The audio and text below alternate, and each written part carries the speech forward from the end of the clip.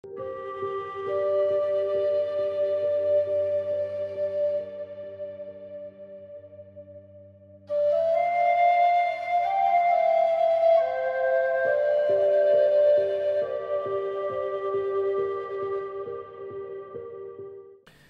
everybody, I'm Boaz Fyler. I'm an evolutionary astrologer, and I'm here with the evolutionary astrology message for the last week of 2017. It's the 30th of December 2017 until January 6th, 2018. Yippee! So, Happy New Year and Merry Christmas to you all. For everybody celebrating any kind of holiday in any kind of religion or belief system, blessed be your days and blessed be your joys, and may we all love creation and life together. Amen. And may we all have a really magical 2018, a 2018 in which we'll show ourselves that we're better than we hoped we are, that we can overcome the struggles that come our way, that we are triumphant over the challenges that we are facing, and that in the midst of it all, we're still focused enough to acknowledge how blessed we really are. And health, above all, may we be healthy.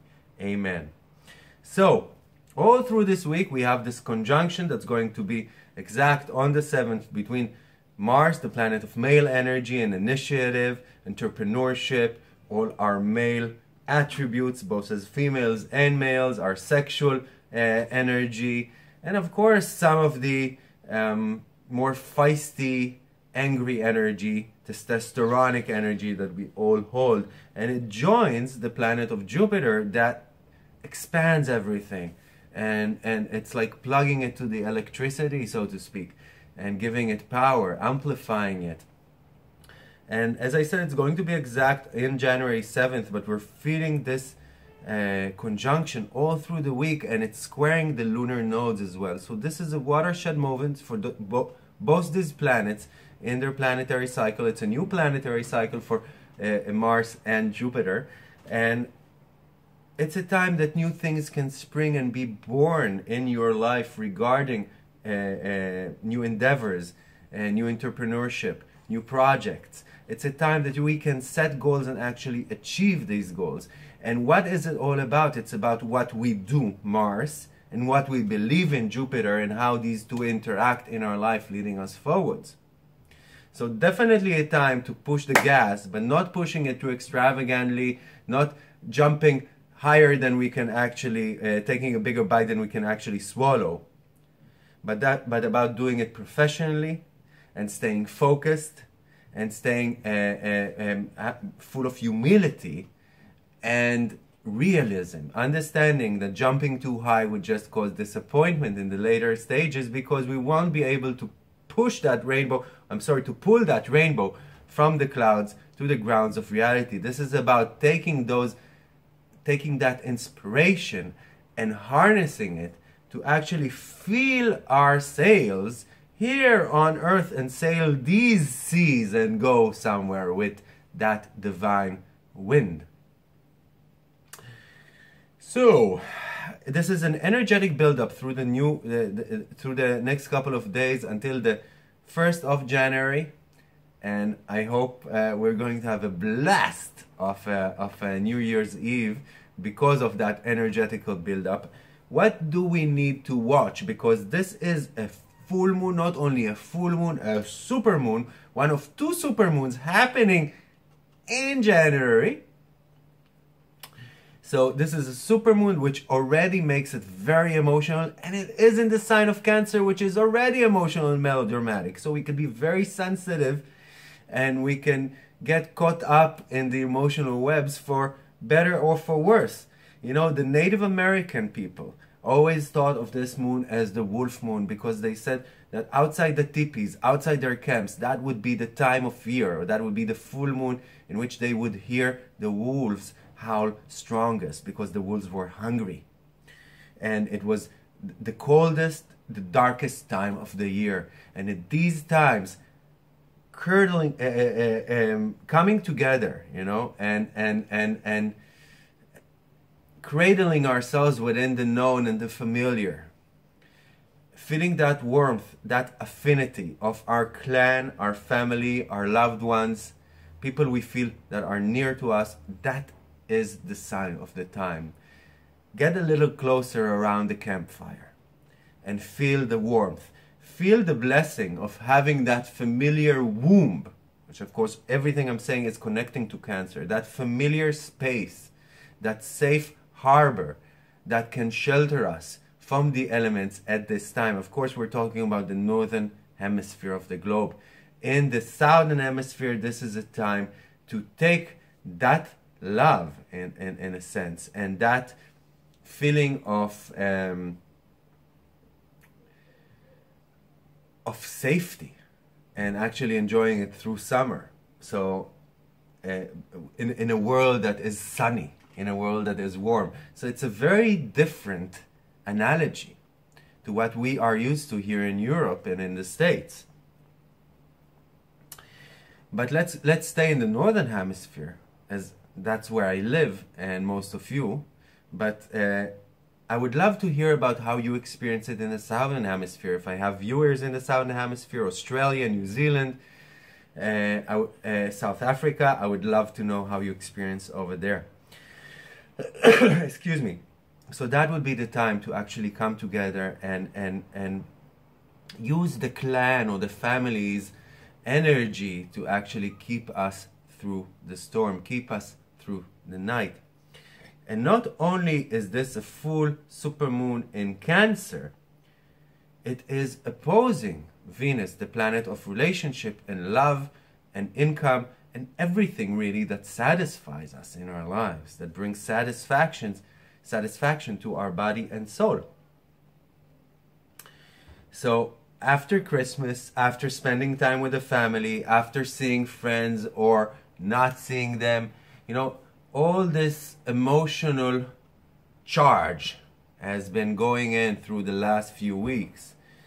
And now this could be a time, as we hit that super moon, that relationships that are not satisfying, we could turn critical towards, or people can turn critical towards us, saying, hey, you know what, this doesn't cut it anymore. You know what, I'm angry with you because you were such a burp during Christmas, you know, or during New Year's, or because you didn't, you weren't really there, you know. So this is a period, you know, that can really bring up those tensions to the surface and saying, you know, on the grounds of reality, this doesn't cut it anymore. Maybe we need to adapt, maybe we need to change. And this can flow also to your income, the way you provide income to yourself or others in your life, because this is a Venusian aspect as well. It could be about your self-esteem and your body, Venusian aspect as well. And we have to remember, keep in mind that next week, not this week, next week, we have a very interesting conjunction. Cazimi, Venus is in Cazimi in the heart of the sun, and Pluto is in Cazimi in the heart of the sun, and all of them are just, you know, aligned with Earth. 1, 2, 3, Earth. This is a time that can bring great transmutation in relationships and income.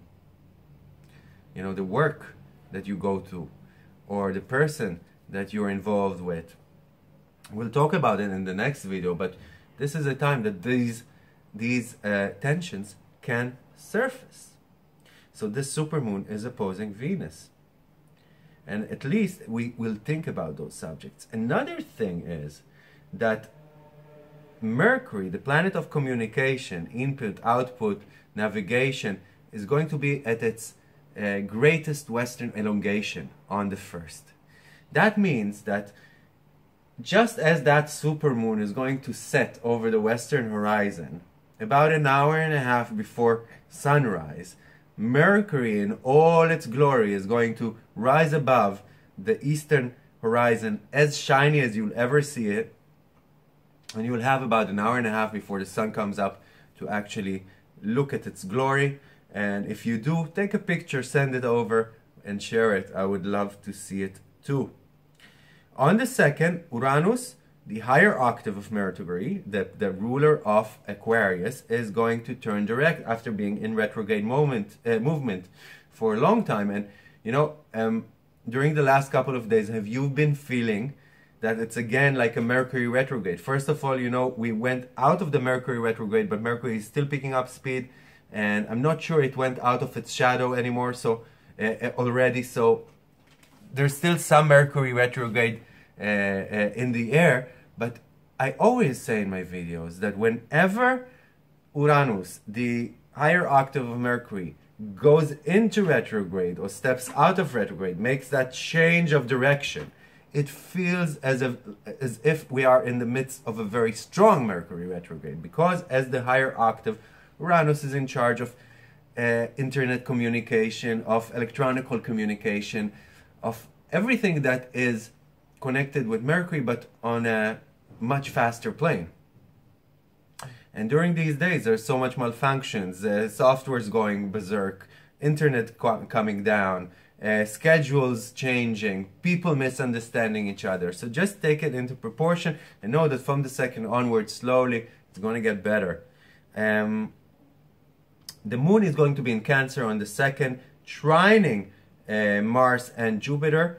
It depends where you are in the world. Try and see how this works in your day, because that would be a good time to actually set goals and achieve them, to push things forward. We have to be careful not to be too total, not to be too intense, because a little later than that, the moon is going to oppose Pluto and square Uranus, and that would be a time that we need to actually, we can light up, and I don't mean it in a good way, and find that we're, you know, not in control of our emotions anymore. So we need to really be a little detached and a lot more logical. Even if people turn those flames towards us, we need to chill them down and calm everything. On the 4th, we have the moon in Leo on the North Node.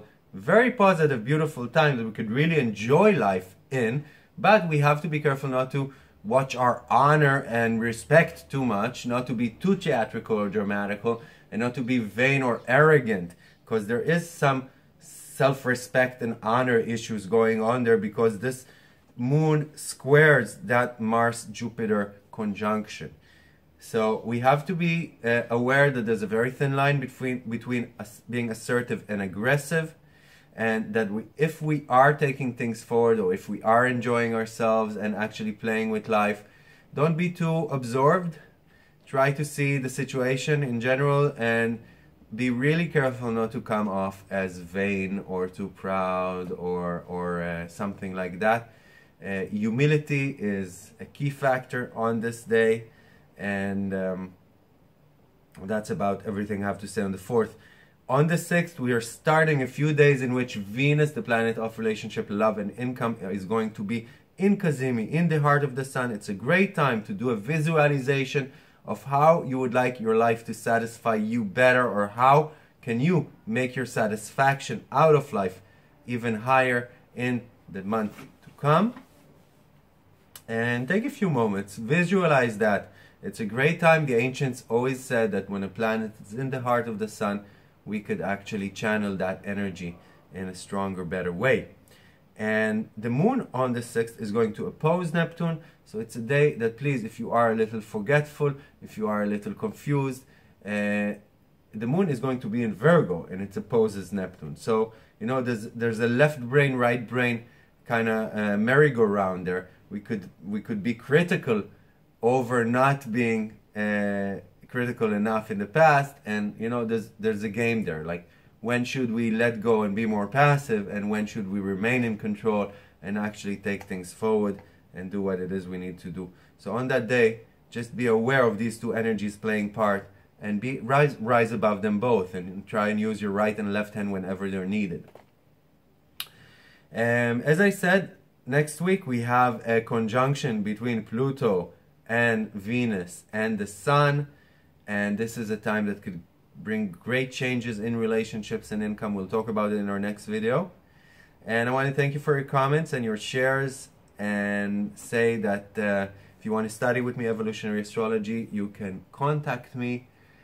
And of course, for private consultations, any questions you might have, I'm here. Have a beautiful week. This is Boaz Fyler. Goodbye.